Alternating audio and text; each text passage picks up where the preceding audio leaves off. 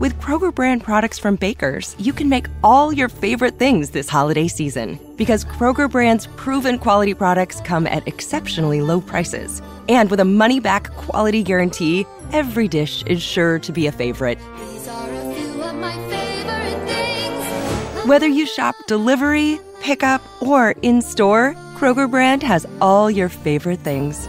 Baker's, fresh for everyone.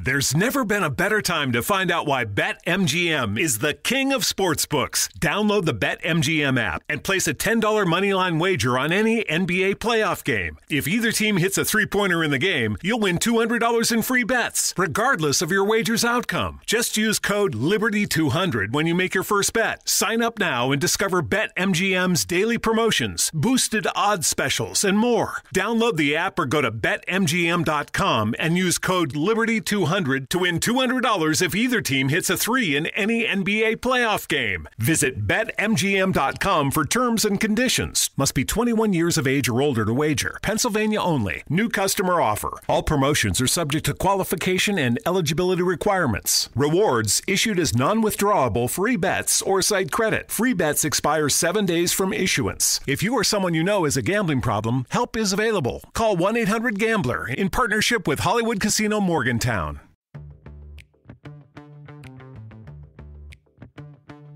Hey, it's Christine from Storyworthy. Today on the show, comedian Dana Gould shares two stories that are stranger than fiction. So another comedian that I knew said, I'll give you a ride. So I said, great. So we're driving to the show. He runs a red light, gets pulled over. The cop gets out of his car. He takes an envelope of cocaine off the dashboard and puts it behind his belt loop. And then says, Dana, there's a giant bag of pot at your feet. You might want to hide it. I had no experience with drugs or being in this situation, so I did the dumbest thing I could have possibly done. I took the bag and I shoved it up my pant leg. Today on the show, comedian Dana Gould shares two stories that are stranger than fiction. Stay close. Hi, this is Dana Gould. When I'm not washing my hands and staying 6 feet away from everything, I'm listening to Storyworthy. And so should you.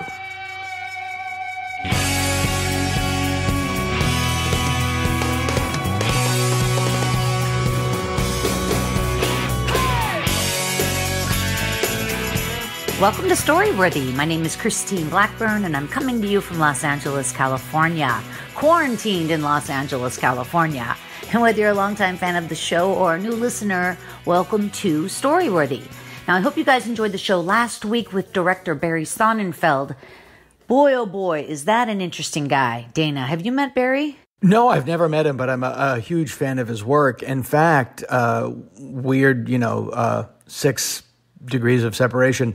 The Men in Black movies were written by my college buddy, Ed Solomon. So it's a small world. That's unbelievable. I mean, that's like, that it does get to be a small world when you just think about like show business people. And where'd you go to college again? Well, I went to UMass. I think Ed went to Harvard, but we knew each other when we were in college. Yeah, but there's like so many people that went to Emerson, and there's a lot of very common universities that people share out here. Yes, indeed. There's a lot of Massachusetts transplants. A lot of Massachusetts transplants. It's true. Anyway, you should go back, Dana, and listen to Barry Sonnenfeld because we talked about so many interesting things, including he lives in Telluride, Colorado. Must be nice. Yeah, and in that town, they were able to test every single resident for COVID-19. Really? Yeah, the whole town. And the whole town is negative and they're just living a normal life now, or are they still on social distancing? No, well, they're still social distancing, but yeah, it's true. 2,300 people live in Telluride and they all got tested.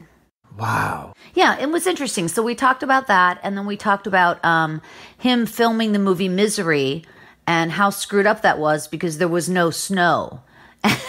And so they had to keep bringing in this snow to make a lot of those shots. Oh, so I didn't know. There's never snow when you need it and a lot when you don't. Yeah, exactly. And then Barry's real story was about him. I'm laughing. It's not funny. Well, it was funny. He was in an airplane crash at the Van Nuys Airport. And, he's okay, but it was very serious. And, yeah, I know a couple of people that were in airline crashes. yeah. Bob Goldthwait was in a airplane and the wing, one of the engines blew up. And, they landed safely on, they, immediately landed. Pilot had control of the plane. But Bob said, when I'm in a situation like that, when I'm in really rough turbulence or whatever, I always look at the stewardesses, the flight attendants. Yeah. And if they look calm, then I know there's nothing to worry about. And he said the flight attendants were looking out the window and crying. So... That is super funny. That is super funny. Well, actually, in my solo show, of course, we're also right. It's so Los Angeles. In my solo show, no, but I was a flight attendant for 7 years, and I didn't know that. Yeah, I was, and I talk about having that exact same emergency situation when an engine blows out, and we did land safely, but it's a big deal. Yeah. Anyway, so go back, you guys, listen to Barry Sonnenfeld, but not today, because today I'm here with the fantastic and amazingly talented comedian and writer and creator of a couple of great shows, Dana Gould. And Dana's been on the show before talking about how he met Piggy Demon, who is I guess you would say like a goth. Oh, well, no, I met Piggy Demon, who is Rob Zombie's bassist, through my friendship with Mila Nurmi, who was Vampira, who was the inspiration for Elvira. That's right. You have such an extensive wealth of knowledge when it comes to horror films. Yes, I'm the only person in that chain without black hair. But you specifically know a lot about horror movies from the 70s, I would say. Yeah, from the 30s up to the 70s and early 80s. That was, as my friend described it, that was my football. That was the stuff that I really galvanized my mentality as a kid and my sort of imagination. And oddly, I wanted to, from a very early age, I wanted to be an actor, but I wanted to be an actor in horror movies. Like, I didn't care about like having a great script or being a movie star. I wanted to be in horror movies. I wanted to live in that world. And and then I got into comedy because I was funny. And my theory was that this is true, that I would become so famous as a comedian and a movie star that I could then write my own movies and then I could put myself in them. So that was my way of, this way I'll end up in horror movies. It's sort of like the most back-asswards way of becoming a writer you can possibly. Yeah. It's like, I want to be a pastry chef. And if I'm elected to the United States Senate, they'll have to let me bake anything I want. Yeah, but the exciting thing about that dream is that it really came true when you created Stand Against Evil. Yes, it's true. It took me a long time, but it did actually work. And I did have that thought. I did like, well, I'll be danged. It worked. It took a while. There were a lot of wanderers off the path, but yeah, it ended up working. But what a thrill to be able to do that for 3 seasons and work with such amazing other actors. Yeah, it was terrific. I would like to say it was the highlight of my career, but I would like to think that that's ahead of me. But it was certainly a highlight of my career. It's one of those things, and it speaks to what I was going to talk about today in the story. It's something that I have to remind myself actually really happened. Yeah, I'm anxious to hear your story. Dana brings forth the topic Stranger Than Fiction.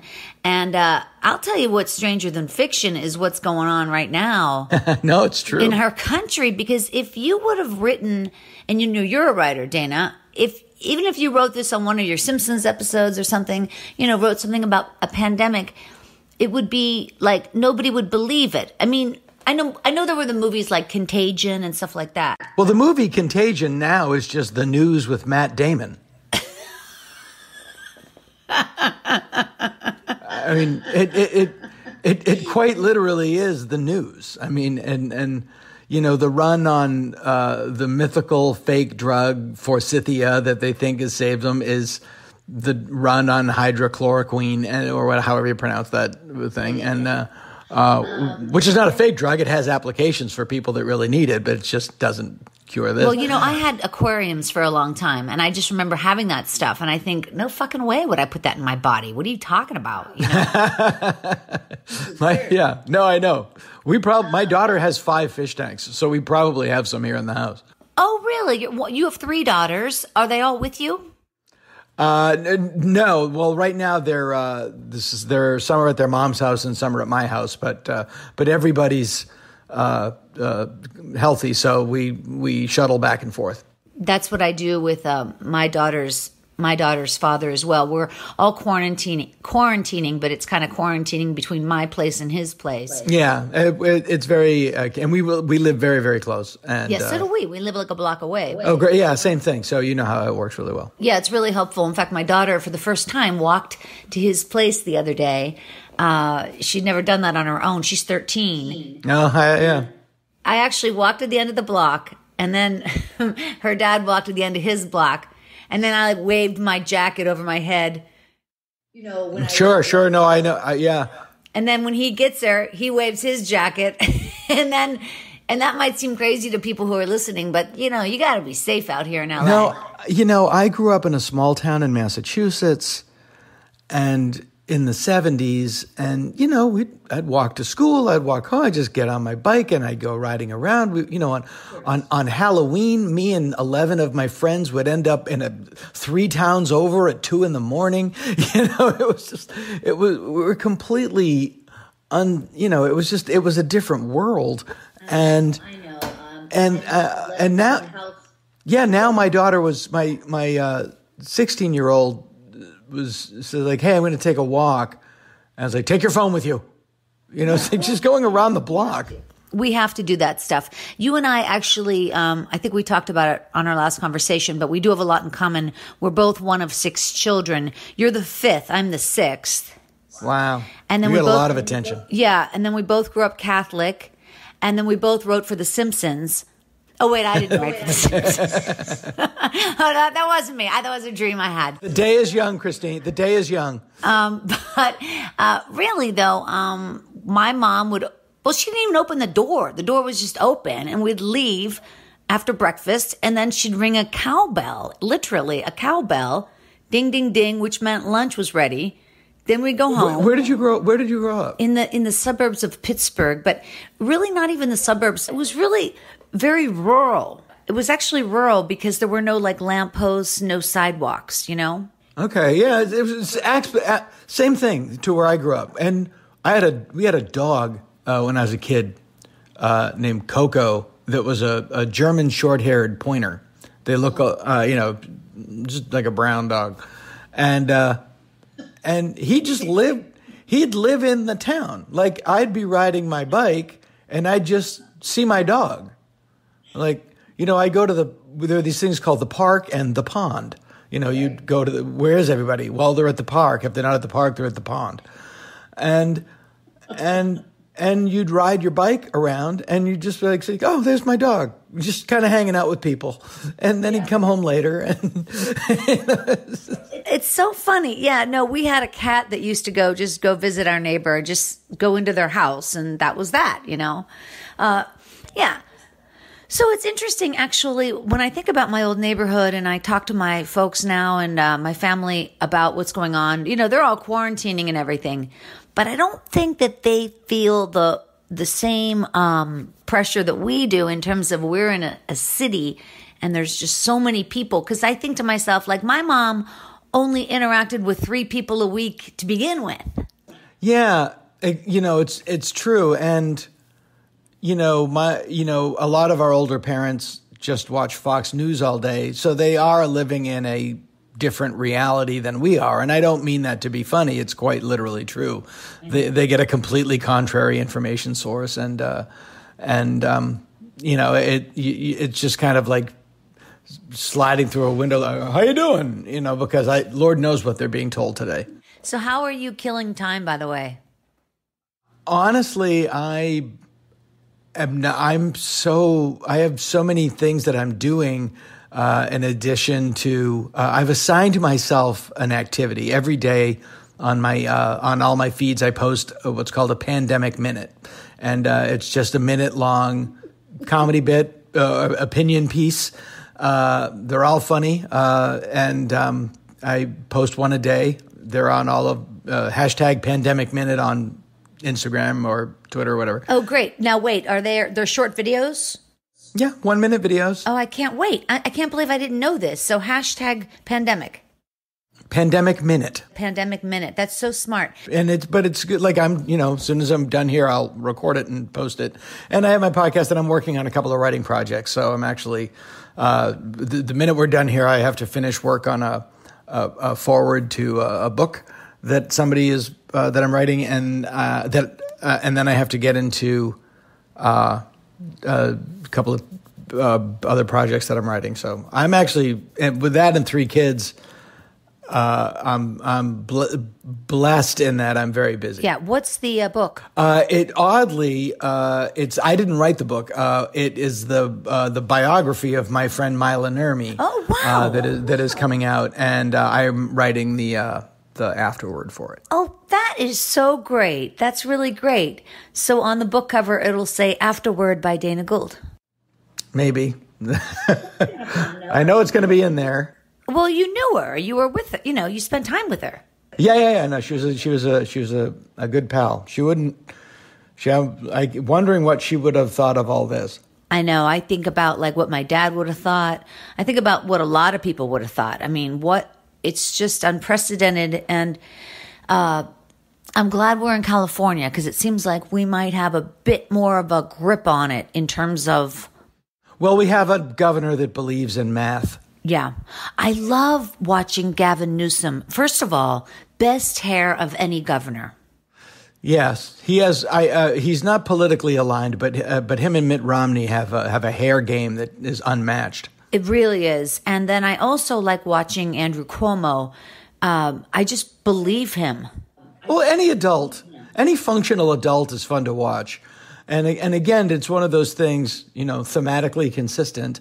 You have to remind yourself that it's real. And I was trying to describe, if you watch the news and you see the president, it's like, I feel like I'm on a double-decker bus on a narrow mountain road that's 3 inches from the side of a cliff, and it's being driven by a chimp who's on fire. There's no, and everyone's just like, yeah, well, the chimp's the driver. We do what the chimp does. It's so true, and it just drives me crazy when people say, well, I think he's doing the best job he can under the circumstances. I mean, what do you want him to do? It's like, well, we wanted him to tell us what was happening in December. Yeah, well, they're right. He's doing the best job he can, but that doesn't say much about what he's capable of doing. That's how I came. That's how I came to be at peace with my parents. They did the best they could. Yeah.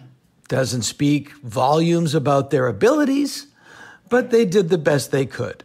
We're all still alive. Well, it's true. And during the times that we lived, because again, we're pretty much the same age, in the 70s, fathers didn't take part in the kids' lives, at least in my world, at all. And nobody asked me anything. Nobody asked me, how's your homework? Or like nobody asked me anything. No, my father was astounded that I changed my daughter's diaper when we were visiting and she was a baby. Yeah. He couldn't believe that I changed the diaper. Isn't that something? And now I change his. Aww. Hey, are your folks both alive? Yeah, they are. I'm very lucky. My dad's 89, and he's completely, could put you through a wall still. He's he as I say this in my act, so I'm not slipping bits into a conversation, but it's true. I watched Gran Torino with my dad, which was like watching King Kong with a gorilla, and my mom lives in a nursing facility. She's not at her full capacity. I see. I see. Now, is your dad being safe and quarantined? I think. He lives in a very rural part in the middle of Massachusetts. So who's shopping for him? He does his shopping. No, he drives every day. He goes down to my brother's once a week. My oldest brother lives right next to him, next door, so he has food. And I go, like when you go to the store, do you wear gloves? No. But he washes his hands. He comes home, he washes his hands, and it's just the funniest damn thing when you see these people like still going to churches, and it just boggles the mind. You have to say, my father was was born in the Depression, lived through World War II, fought in Korea, and he's lived through 1968. With, every political leader getting shot and murdered. A lot of those people think I've seen this movie before. I've lived through the end of the world 4 times now. It's funny. I was talking to people that were really heartbroken yesterday that Bernie Sanders dropped out of the presidential race. And I was, don't look to politics for a hero, and I've seen this movie before, I remember being really excited about Michael Dukakis, it's like, I've seen this movie happens every. Yeah. How about in 2000? How about the Al Gore thing? Yeah. This movie happens all the time.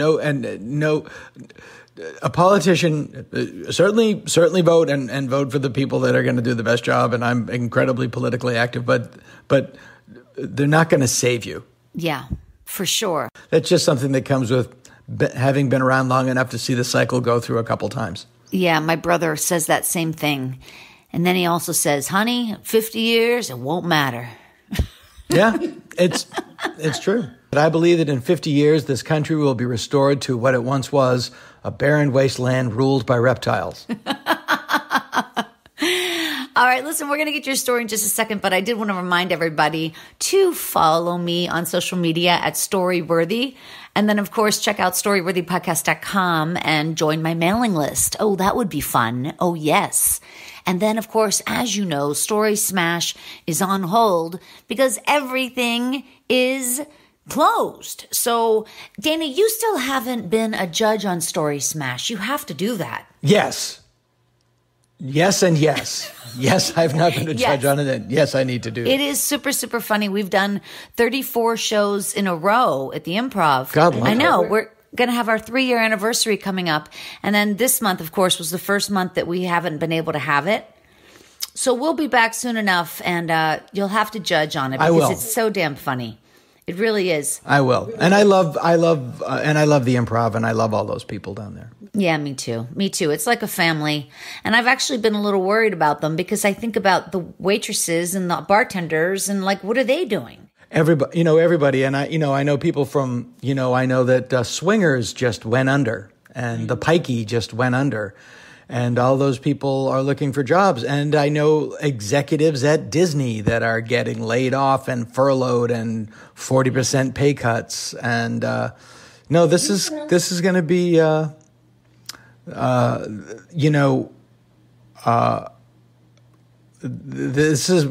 living a chapter of a history book. No kidding. No kidding. What's always strange to me to think that is closed is Disneyland and Universal. Yeah.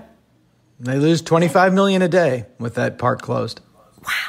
I hope that they're doing like some big cleaning or maybe they're making use of the time. You know what I mean? Like, are they upgrading? I hope they're cleaning, but I hope that I hope that it's the characters in hazmat suits. Like it's still the walk around. Boy, oh boy, there's a lot of dirt here. I think that, wait. Here's what I want to ask you. What's going on with your daughters? Because as teenagers, they're losing dances and proms and all that, right? Yeah. Well, I have a 17 and a 16-year-old, and from what I hear coming out of their bedrooms, they're planning some form of violent overthrow of the government. But I don't stick my nose into their business too much. And I have my youngest just turned 11, and she still likes me. Is she? Yeah, my daughter too. Is she homeschooling? I'm not homeschooling, but she's doing like. Yeah, they're all in spring break right now, but they're all online. Yeah, my daughter as well, like a Google Classroom thing. Right, every day. Yeah. Yeah, every day. But I don't know. I fear that it's going to set them behind a bit. Because there's no way you can learn, especially to me, the math that you're supposed to learn. No, there's no substitute. So we'll have to see what happens. Yeah, and it's very difficult for my oldest daughter, who was supposed to go tour colleges this summer because she's a junior, and that's off. But it will. Everybody is going through the same thing. I know. So. I was just wondering because I know your age children are different than mine, but. Anyway, all right, you guys, let's get right to Dana's story. As you know, Dana Gould, he is a comedian and a writer and a voiceover artist and the creator of Stand Against Evil, which we just talked about. It aired for 3 seasons on IFC. And then you also, of course, worked on The Simpsons for 7 years. And I heard you talk about The Simpsons before. Obviously, you were so lucky to work on that show, and obviously you learned so much, and like there's 1,000 million good things about working on it. But you also said, I heard, that if you still worked on The Simpsons, you would be overweight and depressed. Yeah, for sure. Why is that? I think that I probably don't have the creative discipline of that. I'm too frenetic in my ideas. Like I want to do too many different things at the same time, and just working in one, working in the very narrow, as wonderful it is in that narrow world, writing stories for these 10 characters for 7 years was enough for me. There was too many other things that I wanted to do, and if there's, I'll touch on this a little bit in my story. One of the reasons that I'm probably not as famous as other people think I should be is because I do too many different things. That I also, I don't just act, or I don't just write, or I don't just have a podcast, and I don't just tour as a comedian. I do all of those things because I enjoy doing all of those things, and I like to I have a very healthy level of interest in different things. So it's not the only thing I do, and I don't, maybe if I just concentrated on one element and did only that all day, I would be in the long run better served. But and this actually factors into the story I was going to tell. Stephen King wrote in a great book for any creative person. Stephen King wrote a book called On Writing, which is amazing, and is one of my favorite quotes in there, which is that your life is not a support system for your art. Your art is a support system for your life, and it's not to that end, I'm very happy with all of my decisions because my life's pretty good. Yeah, your life is pretty good. No kidding. But also, look at this office. I mean, come on. It's stunning. No, but if you did just stay on the one path, you would be denying yourself all those other talents that you have and that you share. And the only thing I'd have to show for it is millions and millions of dollars. Yeah, right. But I will think, I'm just thinking in my head, I would think that the Simpsons writing room is full of very bright people. Incredible. Of course. Yeah, they're the best. The best. I mean, they're from Harvard, but also they're the best, and there are also some people from Harvard. Yes. But they're not all. But I think about Conan O'Brien, for instance. Yeah. Because he was both. Yes. There's a lot of great, yeah. But again, here you have a performer. So how are you going to tie down a performer to a writer's room? Yeah, it's hard. I was, and when I started working there, I was already well established as a performer. I'd had albums and specials, and I was an actor. I was known. I was kind of, I had I'd been on Letterman. I'd been a guest on Letterman, and then, all those things. Yeah. And then I became a writer. Yeah. And I had to really subsume my ego to do that, because where I thought I was hot stuff, they looked at me as like, oh, we hired a guy who works at the carnival. Interesting. Wow. That's interesting. But also because it's like, since you're not dealing with real people, the extent to which you can go in terms of your ideas can go anywhere with The Simpsons, because the characters can go anywhere. Within limits. Really? Are there limits? Yeah. Well, I mean, if it works in the story, yeah. But there are the reason that show works so well is that the rules are very firmly in place. I see. Well, you were very fortunate to take a tour through Springfield, as it were. Yes, I was. I learned how to be a writer there. I mean, what a great place to really learn. I every day I would get to watch some of the best writers in world work. And, it was great. And you write episodes, but everybody contributes to everything. And it also gets you out of your ego. And oh, yeah, man, you got to check your ego at the door, because I bet they'll slam you down. I wrote an episode called Papa's Got a Brand New Badge, where Homer starts like an ADT, like a home security service, right, called Spring Shield. And the funniest joke in the show is not only not mine, I don't know who wrote it. And I keep asking, who wrote that joke? And no one knows. People, I think it was Tom Gamble, but I'm not sure. Like, I don't know who wrote that. What's the joke? It's a really bizarre joke where they're doing a commercial for Spring Shield, and there's an old woman in bed, and this Maurice Sendak-looking monster walks into her bedroom and goes, "Monster!" And the woman screams, and then Homer comes out and goes, "Spring Shield will protect you." And he gives the monster his card, and the monster takes the card and says, "Monster put in wallet." And he puts the card in his wallet. And I was like, wait, is this a commercial? Did this happen in real life? And the monster has and monster put in wallet, one of my favorite things, and I can't honestly tell you who wrote it. Those are 3 wonderful words in a row. 4 words. I wrote I think my big claim to fame is I wrote a joke that became a meme. So I guess that's something, I guess. That is definitely something. Do you remember what it was? Oh, yeah. It's Old Man Yells at Cloud. It's Grandpa Simpson. It's a news story.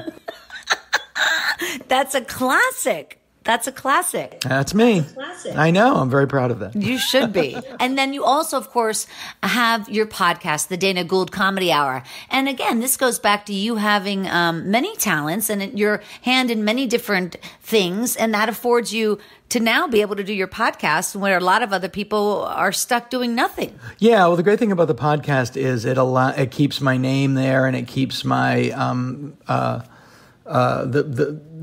for lack of a better term, fan base plugged in, and again, it forces me to work. I stay involved, I stay engaged, and it allows me to do stand up, because when you go on the road now, you can still do the Tonight Show, you can do late night, but those shows don't really put people into seats in a comedy club the way they used to.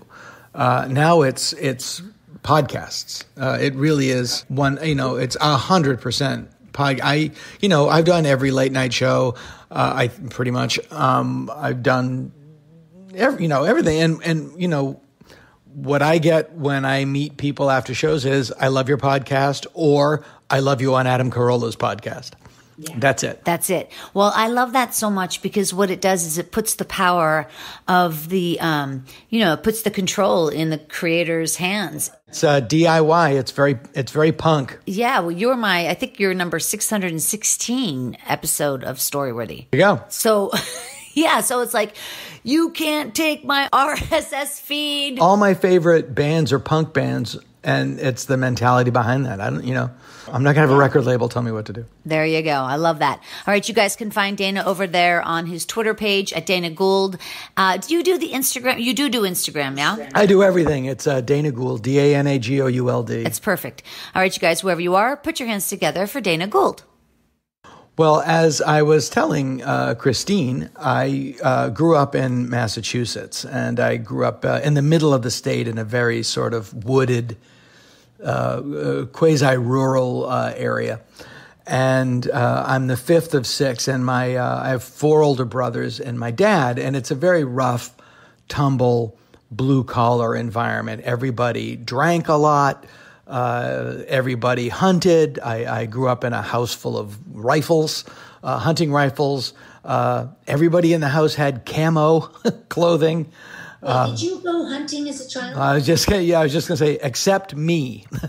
I was the white sheep of the family. And for whatever reason, I decided to define my personality by doing the opposite of what everybody else did. So where everybody else in my family, just kind of got by in school but didn't really put anything into it, I really excelled. All my brothers drank and smoked pot and partied, and I did none of that. They were really into sports and hunting, and I was really into comedy and horror movies. And I just went in the opposite direction. And my friend Bob Goldthwait grew up in a very similar circumstance in upstate New York, which is the same as central Massachusetts in terms of what it looks like. And both Bob and I were thought to be gay by our parents because we did not want to go hunting. So it's just, again, it was a different era. It was the 1970s. It was a different era, but that's the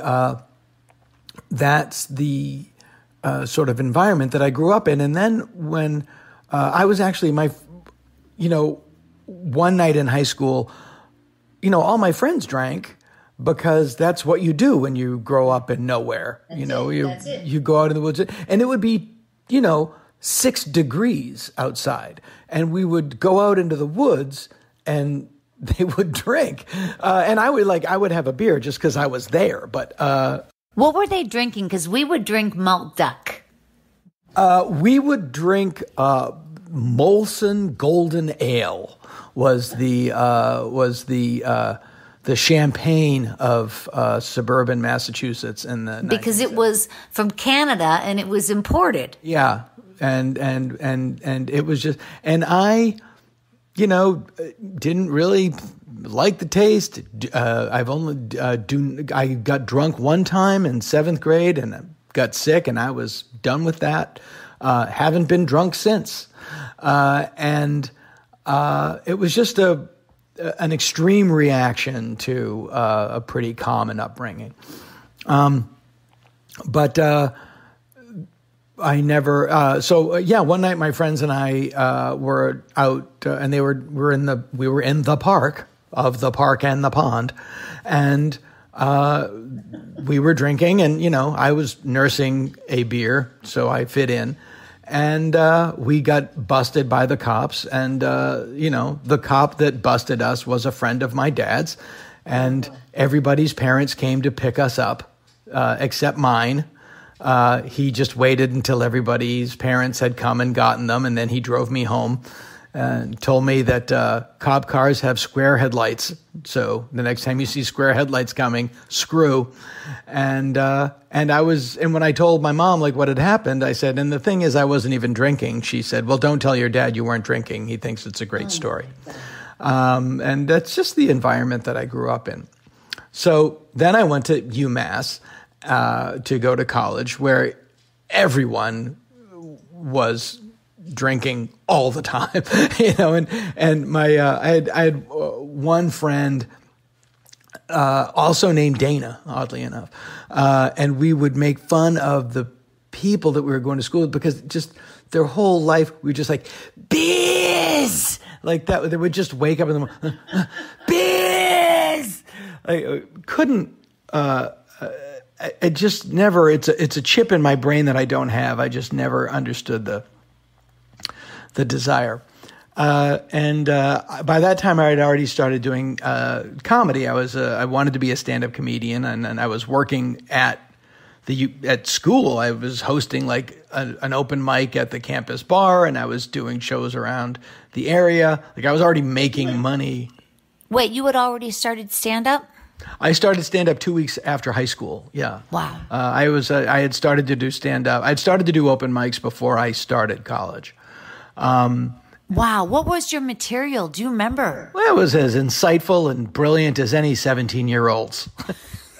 No, but was it about high school girls? No, it was just, I had one funny joke. I had one funny joke, which was, when you go to church, they can turn water into wine, but that doesn't work at the beach. Hey, no drink. No. When you go to church, I'm sorry, it's been 35 years. When you go to church, they turn wine into the blood of Christ, but that doesn't work at the beach.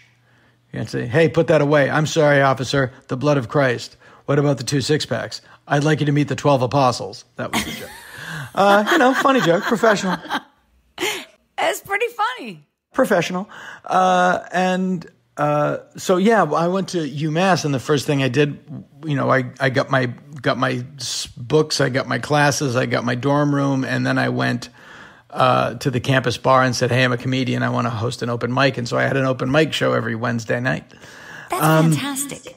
And I have friends that still out here from those days. Dave Rath, who's a big comedy manager. Andy Gordon, who's a comedy writer. I knew them both from that time. That's great. So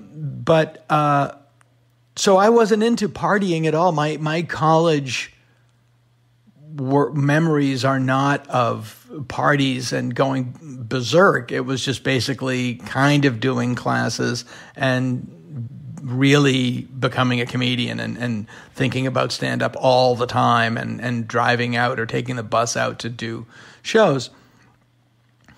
And then I moved to Boston to do open mics. I was done with school. I got a crappy day job with Tom Kenny, who's now the voice of SpongeBob SquarePants.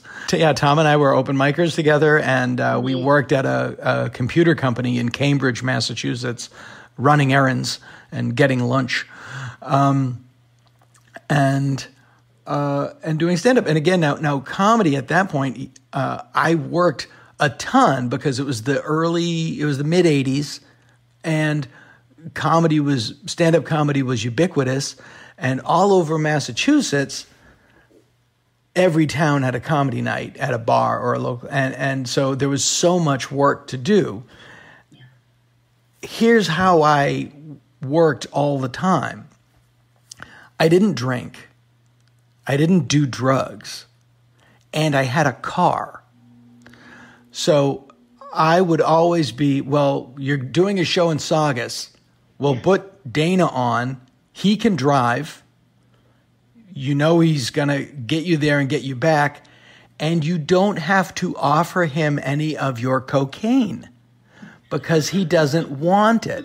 Because the drug scene in Boston comedy in the mid-'80s was like being on the Eagles tour bus in the late 70s.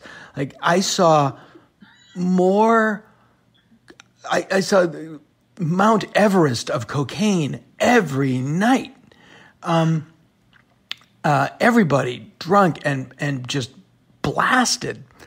And I and Tom, just weren't into it. Yeah. Wasn't interested. And because I wasn't interested, I worked all the time. Yeah.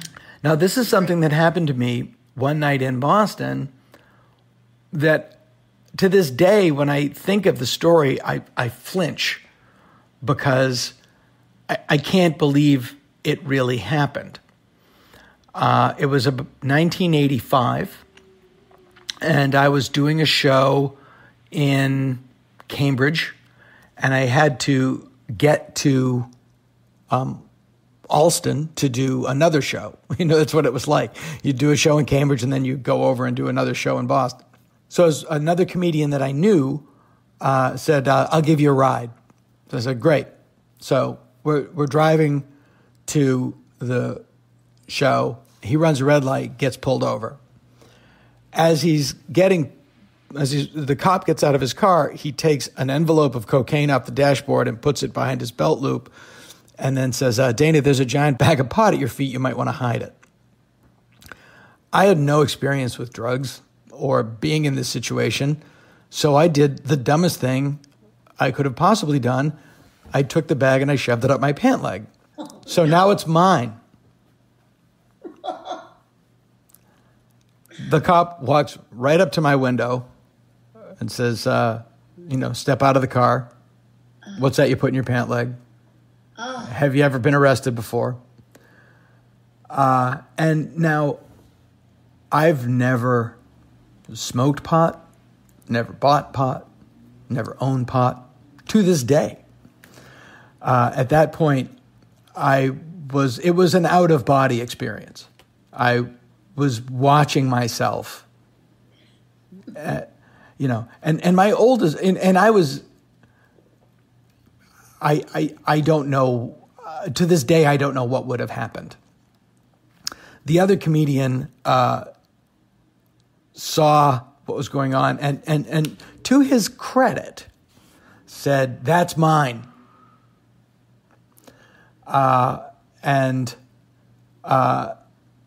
The cop took the marijuana, walked to his car, got in, and drove away.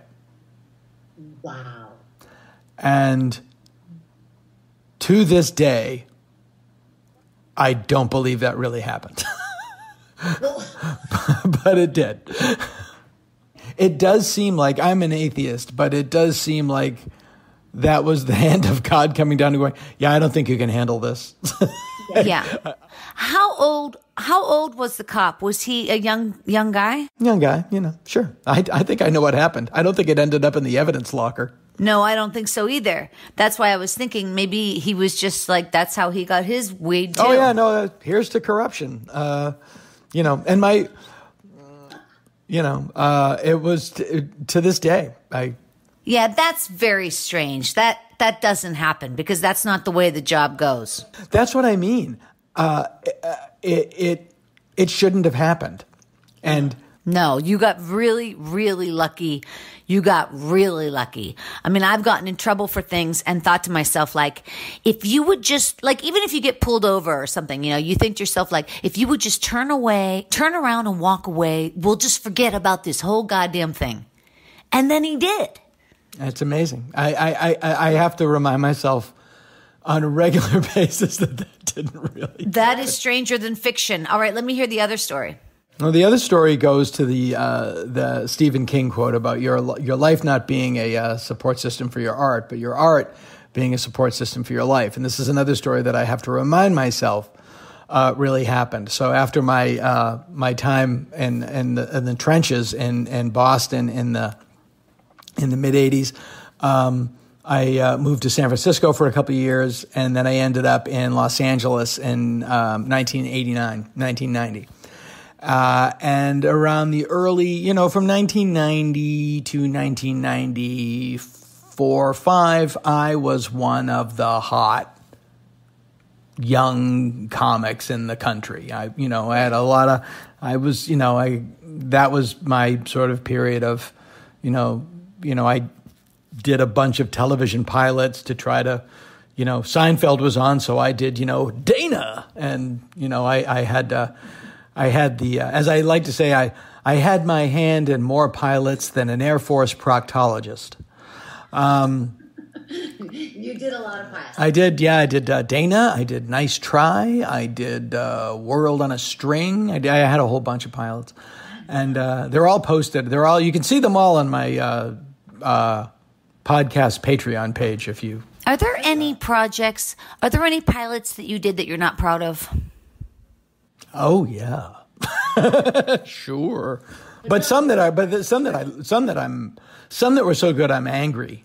Some that are so good I'm still angry about. Yeah. I wrote a pilot in 2000 and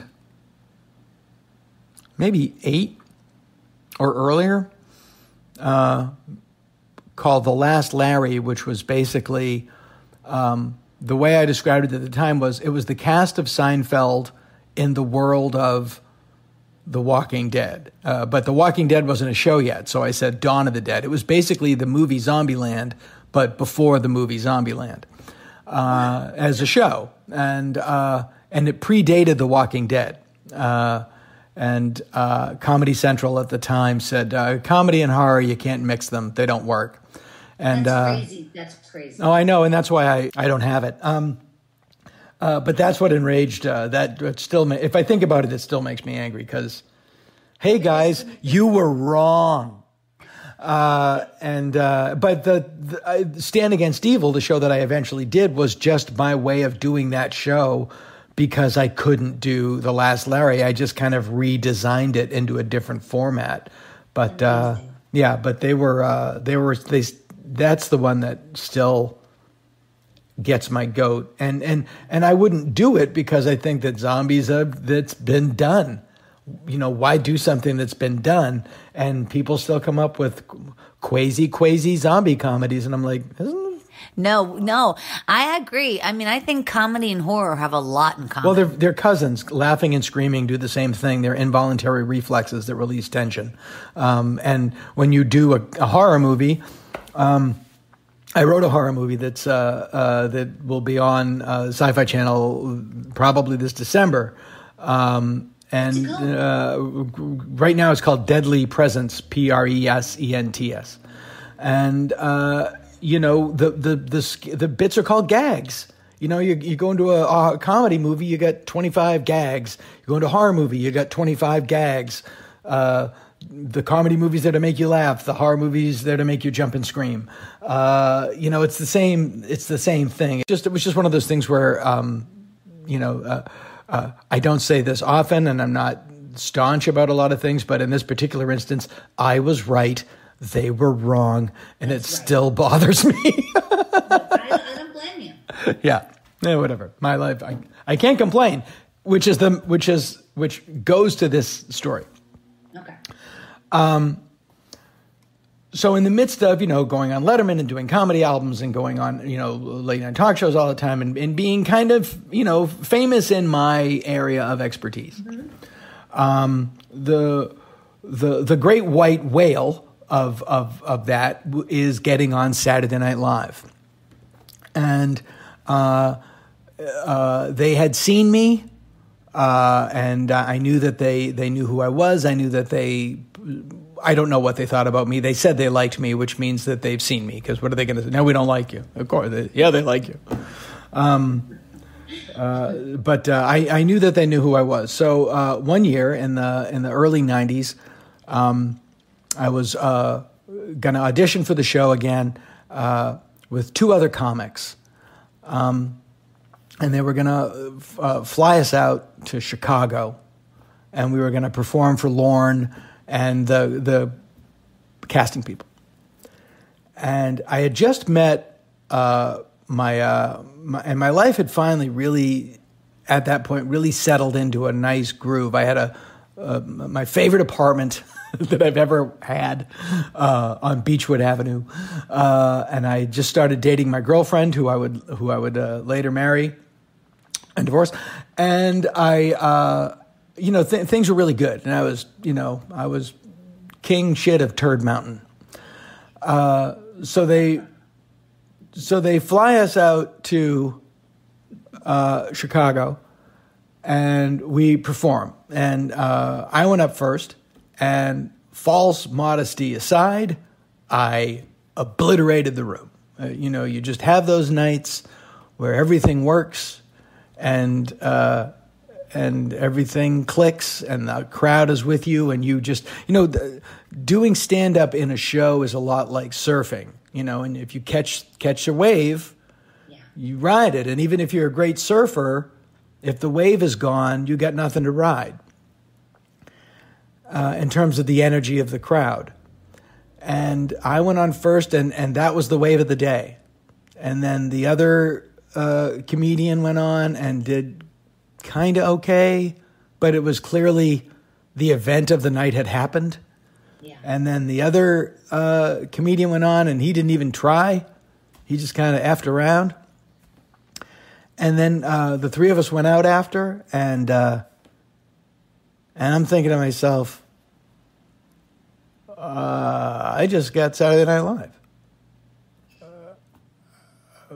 And I literally remember thinking the phrase, so this is what it's like when your dream comes true. Wow. And what I did not know at the time, but they've since told me, was the other two comedians were also thinking, he just got Saturday Night Live. So the next day we fly back to LA, and we're in the airplane in the 3-seat row, and we're sitting together.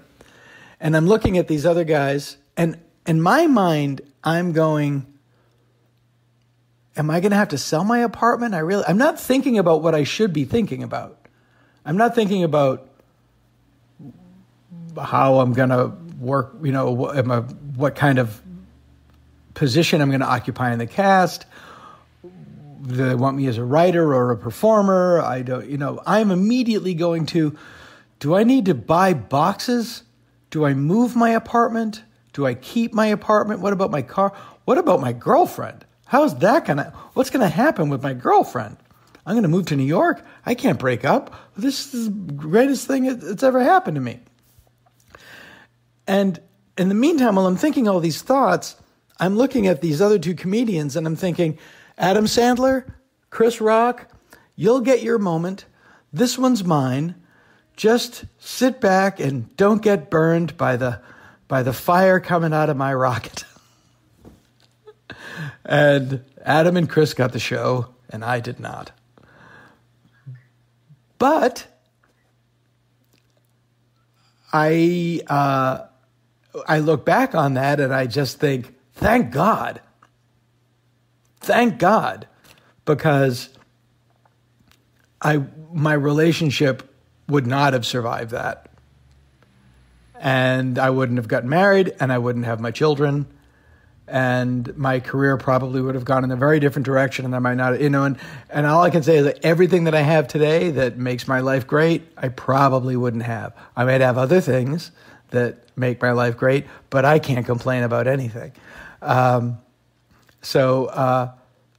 story, that girlfriend and I get married.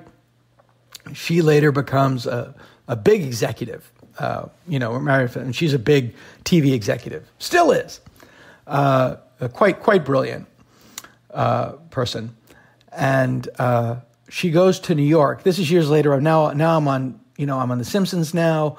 We're married. We've got kids. We've got a big house. We're hitting all the bases. She goes to New York to do to see Chris Rock in a play. And she comes back from New York and she says, you know that story that you tell about auditioning for Saturday Night Live? And I go, yeah. She goes, it's true. And I go, what do you mean? What do you mean it's true? She goes, I was just talking to Chris Rock. He told me the same story. I'm like, of course it's true. Do you think I've been lying at dinner for 10 years? But again, to what Stephen King said, how can I complain? Yeah, listen, that's an incredible story. That's an incredible story. I mean, honestly, I don't think I've ever heard anything like that. So you were really with Chris Rock and Adam Sandler. Yeah. And Chris tells the same story on WTH. I mean, WTF. WTH. Yeah, on WTF. I can't even say the letter F. I'm that decent. Who did the lackadaisical set, Adam or Chris? No, Chris went up there and did what he does. I mean, they're both brilliant comedians, but it was in the wash of just this crazy set. It was, had he gone on first, he would have had the set that I had. And I would have been in his position. It had nothing to do with the material. It was just the audience. And Adam totally fucked around. But they knew, because I've since gone to the show. I have friends on the show. I've talked to Lorne Michael. What they knew that I didn't realize is that what they saw was, oh, he's finished.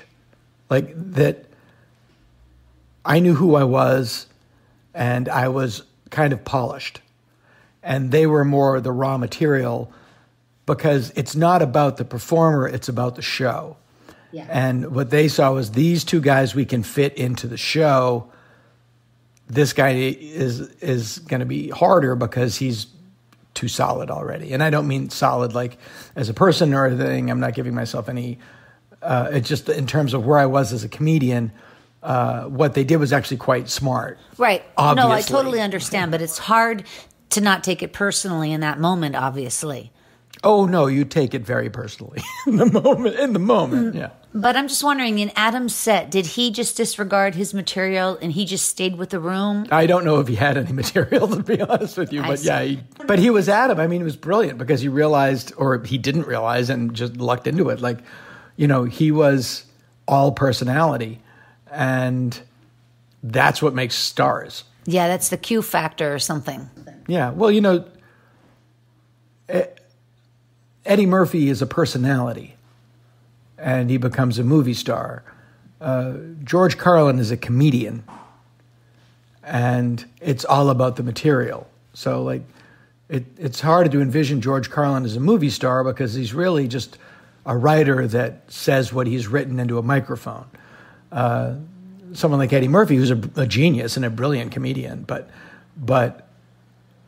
he's a brilliant comedic actor. But people don't put on Eddie Murphy's albums the way they put on George Carlin's albums if you grew up with them. And, right. It's I wouldn't read a book of Eddie Murphy's transcribed stand-up. I would read a book of George Carlin's. But Eddie Murphy, you put him on screen and you can't take your eyes off him because he's all personality. And I'm not shit-talking Eddie Murphy. No. I'm just trying to think of an analogy. I'm trying to think of another analogy, what about Robin Williams? I mean, such an amazing stand-up and also an amazing actor. Brilliant. Yeah. Yeah, you can do... Being a great comedian doesn't automatically mean you're a great actor. Right. Bill Hicks was a great comedian. He was not a great actor. Lenny Bruce was a great comedian. He was not a great actor. I don't think I ever saw Carlin act. Did he act? Yeah, he was in Bill and Ted's Excellent Adventure. He was in Outrageous Fortune. Did a lot of TV spots, but he was a better comedian than he was an actor. Yeah. Sometimes but the reason is because it was, you look at, Richard Pryor was able to bring what he did on stage to a role. Eddie Murphy is able to bring what he does on stage to a role. I think it's harder for people like George Carlin and Bill Hicks, who are just, writers that said what they wrote into a microphone. And I would put myself in that category, not with their talent, but in terms of the way I do stand-up. It's more of a wordsmith. Yeah, well, I'm more of a less personality, more content. And so it's you don't always make that jump. Yeah. And Adam whether he knew it or not, nailed it. Yeah. Do you know if people ever get a second shot at auditioning for Saturday Night Live? Not you, but anybody. I did. Yeah, I did. A couple years later, it was I was almost in it again. Oh, you're kidding. Is it the same people? Same. It was different that year. I think that year it was down to me and Jim Brewer. The story I heard could be completely fake, but it was down to me and him and Jim got it. But again, I don't have sour grapes. Yeah. No, I know, because like you said, I mean, And by the way, for the record, Jim Brewer, great guy. Yeah, I bet he is. Yeah, Jim's a great guy. But part of what happened in your story is that you got in your mind, you were younger, you got in your mind, you got caught up and you were on to the next thing and the next thing. And so you're thinking about, I got to sell my apartment. I got to move to New York. So you're way, way, way ahead of what's going on. I remember one time, I had this show called Ready for the Weekend Movie on USA Network. It was like doing interstitials. And when I first got the job, I started worrying about firing a manager because I wouldn't want a manager after a while because I wouldn't want to pay that 15%. So I started worrying about firing a manager, and I didn't even have a manager. Yeah. It's like, True. What are you talking about? But I don't do that as much anymore, especially now that I have a child and now I'm more in the moment. But my head would start spinning out of control. Like I'd be 20 steps ahead. And it's like I have anxiety about something that's not even going to happen. Yeah. No, I get you. The thing also when I look back on that is having been in a lot of therapy, what I was really looking at what I was thinking about on the plane in terms of do I buy boxes, what do I do with my car, is confronting a titanic loss of control over my life, which was frightening. And so I was immediately going to, what about this can I control?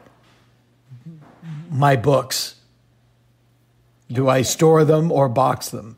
It was all about control. Trying to compartmentalize what you thought that was coming. Yeah, I'm not. As I say, that happened, and thank God, because I look around at my life now, and I wouldn't change anything. I know. It's really crazy that things happen for a reason and all that stuff. It's just very hard to, have faith that it's going to be okay in the moment.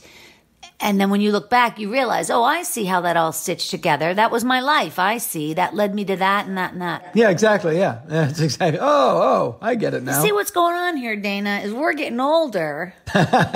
And and what do they say? What's wasted on the young? Youth is wasted on the young, yeah. Yeah, that's the problem. Mm-hmm. Well, listen, man, I am so happy you could come over and tell some stories today. No, you didn't come over. We're quarantined, of course. Yeah, I was so glad to walk in the other room and tell stories. Because those were two really great stories. Oh, thank you very much. I didn't see the end of them coming at all, either of them. That was just great. So thank you so much. No, they're two stories that really happened that I have to remind myself really happened. Yeah, because those are both really far out. Yeah, those are far out. They really are. You guys, make sure you check out Dana over there on Twitter. Let him know that you enjoyed his story at Dana Gould. And, of course, follow me over there as well at Storyworthy. And don't forget to check out StoryworthyPodcast.com and join my mailing list. I would really appreciate that. And you guys, really, stay safe out there. Please, socially distance yourself from one another. All that stuff. I just want people to be safe, Keep calm and wash your hands. That's what I'm saying. The British used to say during the Blitz, keep calm and carry on. We just say, keep calm and carry Purell. All right, you guys, one more time on behalf of the very talented Dana Gould. Thank you so much, friend. Really, thank you. Thanks, Christine. Great to see you again. I will do Stories Mac. Good. I promise. Oh, you're going to love it. You're going to love it. It's going to be great. All right, you guys, my name is Christine Blackburn saying, make it a story-worthy week.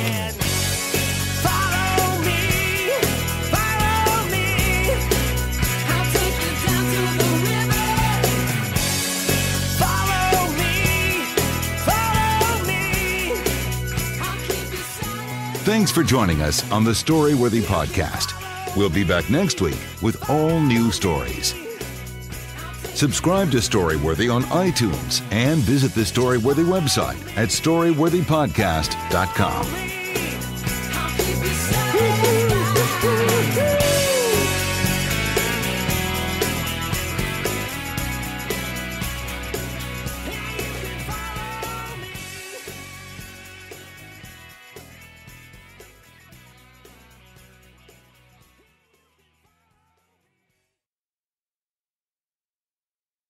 Sure, we have 30 seconds to tell you that drivers who switch to Progressive could save big. But then what? Well, there is a nice piece of stock music playing behind me that a talented composer worked really hard on. So let's enjoy it.